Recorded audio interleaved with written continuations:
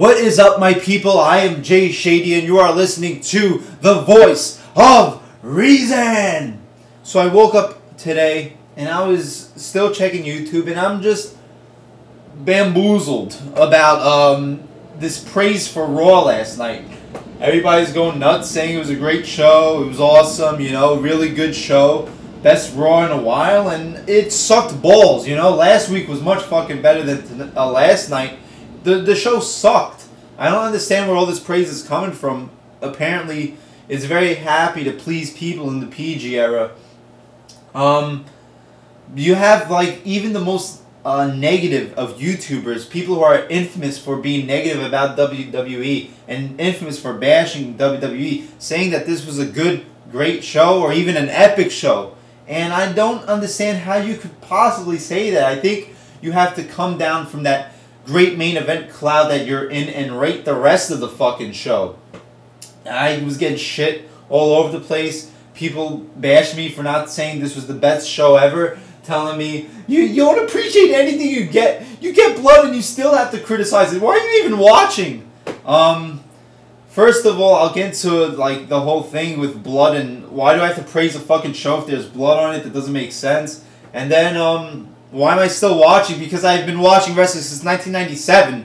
You know, I'm not gonna stop watching just because last night's show was shit. You know, I said this in another video. It's because I've been watching all my life, and I just want to see the shit get better. So stop with those fucking comments. Why are you still watching if you don't like it? You know, it's like being a fan of a movie series, you know, being a fan of, let's say, like Spider-Man or something. You know, you're a diehard Spider-Man fan, you're not going to stop watching Spider-Man because one movie was shit. So shut the fuck up with that comment already. Alright. So I'm just going to look through the show and see was this really good? Was this a good show? Let's just go through this again really fast.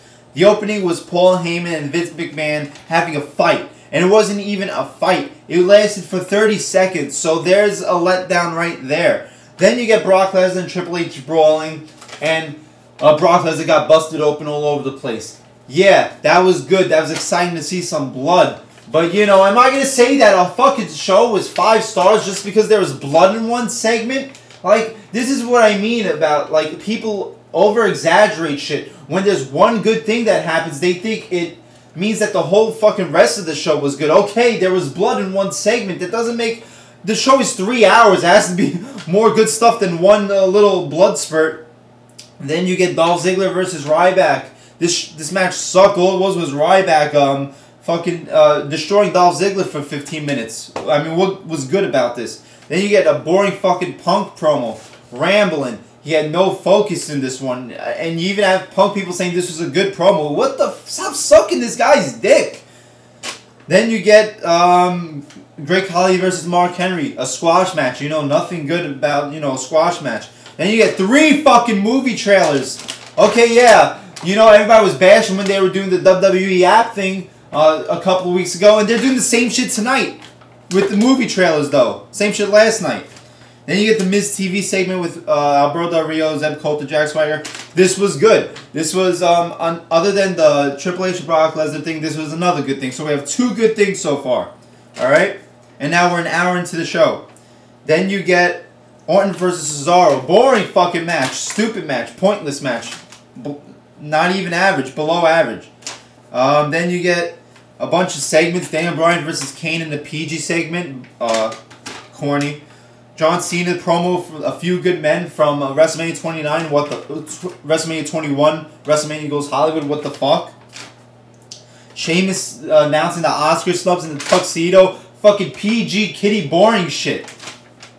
Then you get Cody Rhodes versus R-Truth. Boring short match, you know. Nobody gives a fuck. Primetime Players versus Team Hell No. Yeah, it was gimmicky. Yeah, there was a chuckle every now and then from Daniel Bryan being blindfolded. But was this a good match? No. Then you get a boring Shield promo. This had nothing to it. Randy Orton, RKO, Seth Rollins. I mean, what was great about this? Please tell me. I want to know. Then you get Jack Swagger versus The Miz. This wasn't even that good of a match. I mean, it was okay. It went on for a long time, but it wasn't that good. Then you get the John Cena inspirational Hulkamania ripoff promo. Then you get Punk versus Cena.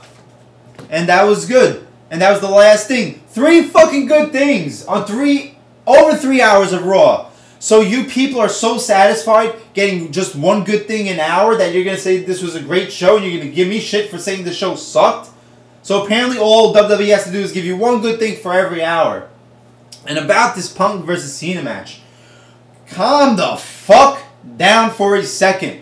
You know, I have people telling me that this is one of the best Raw matches ever. That this is Cena's best match ever. That this is, you know, one of the greatest matches of all time, period. Match of the year. Woo! Okay, easy there, fella. Easy. Easy, fella, hey. Okay? Best Raw match, one of the best Raw matches. Did you just start watching this shit last week? If you did, then yeah, it was the best Raw match since you started watching last week. But, Jesus, I could just name a couple off the top of my head that were better. TLC 2002. Fucking Kurt Angle versus Chris Benoit in Steel Cage. Both of them do moonsaults, diving headbutts off the top of the Steel Cage. Triple H versus Cactus Jack. And if you want a better John Cena match at Raw, John Cena versus Shawn Michaels at Raw was much, much better than this, you know? This match was a slow match at the beginning. It was, even though it was picked up a lot in the last 10 minutes, it was still a good Raw quality match. Their Money in the Bank match was much better than this one. You know, you had a couple botches from Cena, so relax. I mean, yes, I did give credit to Cena, but one of the best matches. What the fuck are you drinking, buddy? You know, so there you go. 3 good things. Blood. Jack Swagger and the Miz TV thing. And the last match. That was a good quality Raw match, but not as great as you motherfuckers are going about this. Apparently, you know, a good match equals epicness in today's age. And I understand because our standards are so fucking low. But still, rule this shit objectively. Yeah. You know, I mean, I'm sorry, but a little bit of blood and one pile driver on a show isn't going to make me fucking go crazy and say, woo, this was the greatest time of my life. Oh my god, best Raw of 20 years.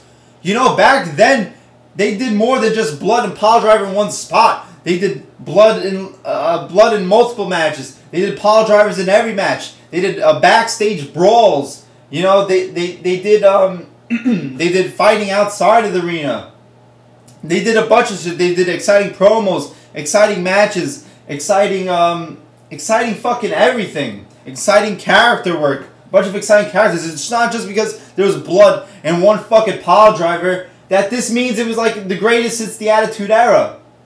You know, like I said, this shit is 3 fucking hours. The blood and pile driver lasted for all of, you know, 1 minute. So 1 minute is going to make this shit so fucking great? I'm sorry. That's not what the Attitude Era was about. The Attitude Era wasn't about just blood and pile driver. It was about much more than that shit. So there you go. I'm sorry. I can't see how this shit is good. And I think if you people get off of that main event cloud that you're on, and when you realize that it was a good Raw main event, but not one of the best matches ever, you'll realize this show fucking sucked. So there you go. There's my little rant. Jay Shady, voice of reason, spitting the truth, and I'll see you later.